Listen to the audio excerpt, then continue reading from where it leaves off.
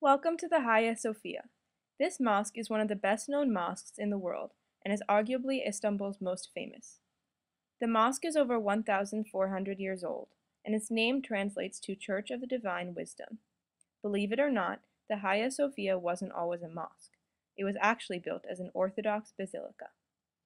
It was founded on December 26, 537 AD, by Emperor Justinian I of Constantinople.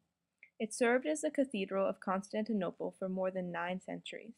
In 1453, however, the Hagia Sophia was converted into a mosque after the Turkish siege of Constantinople. The minarets, mihrabs, minbar, tombs, and ritual fountains were all added during this period. The mosque is rich with history inside and out. On the outside, there is a baptistry, part of the 6th century church. Now it is used as a tomb for 2 deceased sultans. Let's go inside. The center of the mosque contained the Coronation Square, where emperors were brought into power.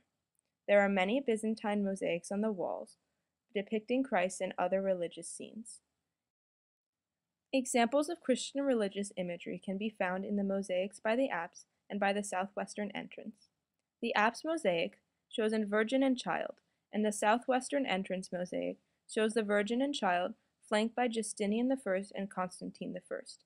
The dome over the nave, a classic example of Byzantine architecture, is 184 feet tall.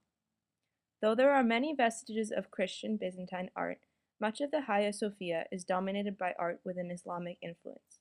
The huge calligraphic roundels hanging on the wall play an important role in asserting this religious influence.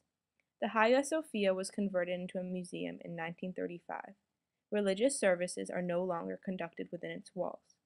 This conversion was executed by Ataturk, who declared that the use of the mosque for worshipping purposes was strictly prohibited. The conversion of the mosque into a museum is another symbolic act of secularism by the Turkish government.